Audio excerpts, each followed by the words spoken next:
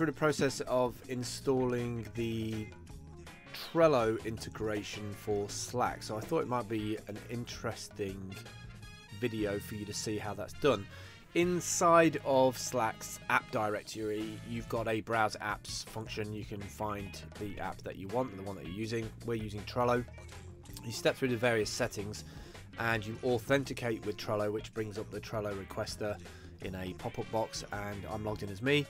And then you select what Trello board you want information to come from, and then below it you also have these notifications. So every time a board and list is made, every time any of the cards in that board and list are updated, or any time the checklists are created or ticked off, you can get an update over in Slack. Now, why is this useful? It's useful because it means you don't have to leave Slack or be distracted by emails or jumping into the browser and ending up with that distraction economy of being taken all around the web as you click onto other tabs and open Facebook. So what I've done is I've linked up Trello to this channel here called Working Trello. Every time I make something now in Trello, so here's my Trello board. If I create another project here, or if I put another member in here, let's just put test member.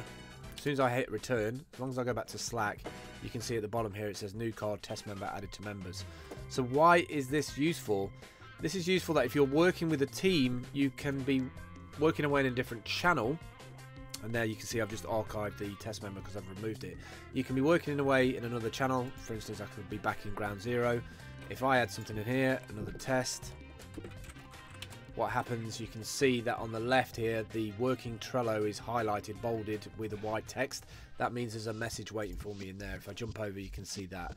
Now, why is this useful for teams? It's useful because you can assign jobs to other people to do, or you can find out when somebody's finished a job. And what it creates is a dialogue between the team members, because you can see who's working on what asset, how far along it's got, if there's any updates, if there's any jobs that have been assigned to you. And it's incredibly useful because it just cuts down on the amount of email spam that you get of people saying I've updated this, I've updated that, and your productivity goes up because you're in one central location. So check that out. This is a Trello integration with Slack.